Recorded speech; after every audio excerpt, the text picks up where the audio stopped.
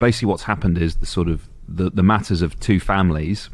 The first being the young person at the centre of the story, their family, and then Huw Edwards' family, and basically their trouble, trauma, feud is playing out in the national media. The young person's family, it basically seems like they're feuding, and the parents have used the son to pursue that feud, and then the young person has used their lawyers and the BBC to put their side of the case forward. And then and I think we'll talk about this a bit more in a minute, if, as the Met says, there's no evidence of criminality taking place, then what's going on there with Huw is a matter for his family. It's not a matter, I don't think, and other people see that judgment differently. Public interest, and versus what interests the public are two different things. But if Huw Edwards has paid money in return for sexually explicit photos of someone who is of age, that's not criminal. His wife might have a problem with it, and that's for them. Middle England might have a problem with it. Yeah, but again, they might have a problem with it, but why does it concern them? Yeah. If it's like if we were to, I agree, pal. I'm on your side. Yeah, I know. But if if we extrapolate out and just pick some random person, I won't name anyone for the sake of, yes, Ed Campbell. Yeah, okay, right. So let's say Ed Campbell is a prolific OnlyFans user, and in 20 years' time, he's married, and his wife doesn't know perhaps that he's using OnlyFans and spending a lot of the household income on it. That would be a problem for them in their marriage. Yeah. Would it be a problem that deserved the front page of The Sun? I don't think it would be. But anyway, you've pulled up that statement from The Sun now, so you can drop that. It's a very clever statement. Okay. So The Sun said that they would cooperate with the BBC, and that there were a dossier containing wide-ranging allegations, which they've received, and they will pass on what they can, and there's no plans to publish further allegations. Now, this is where it gets interesting. The spokesman added, "We must also re-emphasise that The Sun at no point in our original story alleged criminality, and also took the decision neither to name Mr. Edwards nor the young person involved in the allegations. Suggestions about possible criminality were first made at a later date by other media outlets, including the BBC." Now, this is actually where it gets really interesting, because that's correct. In their original story, they didn't. But then what was going on online? Because online, they were implying criminality. Very careful with the language here, aren't we? Yeah. So I'll just read you this one headline on The Sun. This was on The Sun's website on Sunday, 9th of July. BBC sex probe. Top BBC star who paid child for sex pictures could be charged by cops and face years in prison, experts say. I'll then draw you to another one. Top BBC star taken off air after paying teenager for sexual pictures. Now, this one in the Daily Mail. Stripped half naked, the BBC man was on his sofa waiting for my child to perform. Mother of youth paid 35k for sex pics by famous host, tells of shock at seeing lewd image of star, as man could face police probe over crimes carrying 14-year sentence. Now, that is implying criminality. No doubt. Yeah. Correct to say it might not have been in the original printed publication. That is. And half the country, whether you implied or did not imply, did think for a time there that this BBC presenter was a nonce. And that's abominable. Yeah, I think you're now sort of left evidentially. Do you believe The Sun and the parents of the young person involved? They're sort of like one actor in this. Then, do you believe the young person, who identity we don't know, speaks through their lawyers, gave a statement to the BBC? And then thirdly, the third party is the Met Police. Now, we touched on this with Charlotte yesterday, which is, when the charge rate and conviction rate, particularly in the most egregious case, in the case of rape, is so low, can you trust the police, as a sort of signifier of what is true, what is correct, and the criminal justice system more broadly?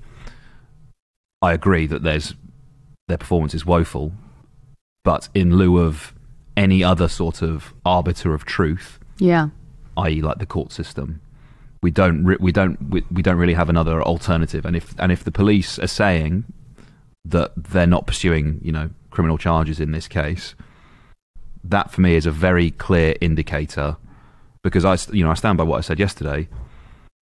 If the Met Police thought that someone was in possession of indecent images of a minor, or not necessarily a minor, but someone who was over 16 but below 18, they would not hang around. They would not hang around in pursuing that case. Especially not now, after lessons have been learned with previous, instances of this. No, exactly. And then I think if you look at, let's look at one of the other key parties. Then let's talk about the Sun. And I actually think I was perhaps a little bit guilty when it first came out of just taking their journalism at face value. Go and ask the people of Merseyside. Go to Liverpool and ask people about the Sun newspaper. They'll tell you to not trust a word it says. They'll tell you it's a rag, and they'll tell you not to buy it. As will lots of other people. Let's not forget. Very recent, within living memory, in the 80s, the Sun, and this was before the Sexual Offences Act 2003 passed, which is where, we were talking about the discrepancy between 16 to consent to sex, 18 to sort of appear in sexual images. That's the piece of legislation that changed that, 2003. But before that, in the 80s, the Sun, on page 3, printed topless photos of a woman called Samantha Fox. She was 16 years old. Tits out. Fully tits out. Fine with it then. And I know society's changed. The law has changed. What they did then wasn't illegal.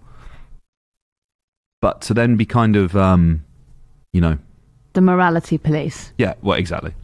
Page 3 was running for a long time, and to be clear, obviously not illegal, particularly in the most recent cases. But Page 3 ran for a long time. They were very happy to financially benefit from women's bodies. So and they still do to some extent.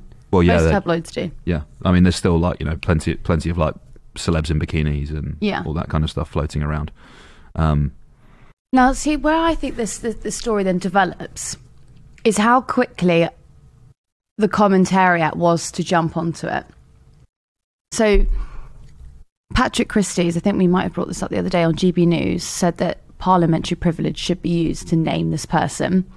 Lee Anderson, the deputy chairman of the Conservative Party, said that the BBC was full of perverts.